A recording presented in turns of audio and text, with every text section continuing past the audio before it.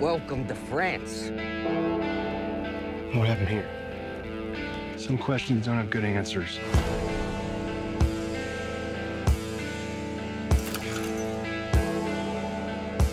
When I read the script, I was just like, this is so far out. This is so weird and strange and surreal. You need to be a part of it. And you have to understand something in a historical context. Denmark is just above Germany. So we know all about the Second World War.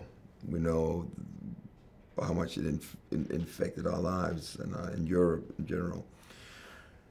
But this is, with respect for the Second World War, this is a take on it that is so unrealistic. You gotta go with it with a sense of humor.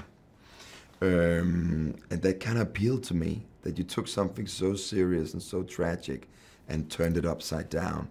Kind of the same thing Quentin Tarantino did with *Inglourious Basterds*. You know, a historical event, but changed the history. There's a lot of soldiers out there, and there's only 4 of us. Find out what's inside that compound. I didn't have that many meetings with JJ, but the few times we met, he was extremely sweet and listening and talkative and friendly, and I think he really enjoyed being a part of this film, and we were so thankful that Bad Robot wanted to produce it with Paramount. You know, without those guys, we wouldn't be sitting here now. And working with Julius was really one of the best things with this film, because for me, I hope we're going to make plenty of more films together in the future, because he's such a great director.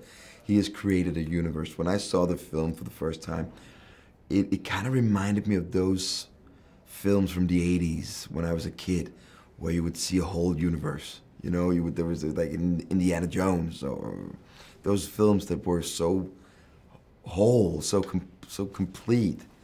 And I feel the same with Overlord. The cast and the crew's amazing. I worked with many of them on Game of Thrones. It's actually, a lot of them are the same people I've been shooting Game of Thrones with the last couple of seasons, so it was like being at home. And regarding the cast, we just became so good friends. There's something very interesting. You can be the best actor or the best actors in the world, but you cannot fake chemistry.